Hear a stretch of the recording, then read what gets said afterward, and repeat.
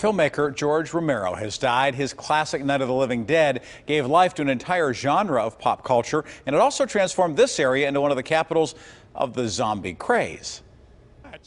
Anyone who loves a good story about zombies owes a lot to George Romero. His original 1968 cult classic Night of the Living Dead set the rules that many imitators follow today. The idea for Night of the Living Dead was actually born just about 3 blocks from where we are right now. Russ Streiner co-produced Romero's directorial debut. And also played the role of Johnny, the first zombie victim.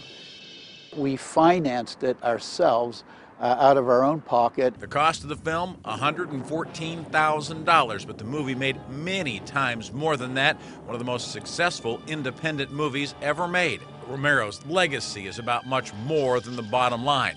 Part of his legacy will be that creative, inspirational spark for independence. He was credited on dozens of films, but for Streiner and many others, he was more than a filmmaker. I am deeply, deeply saddened about the passing of a longtime friend.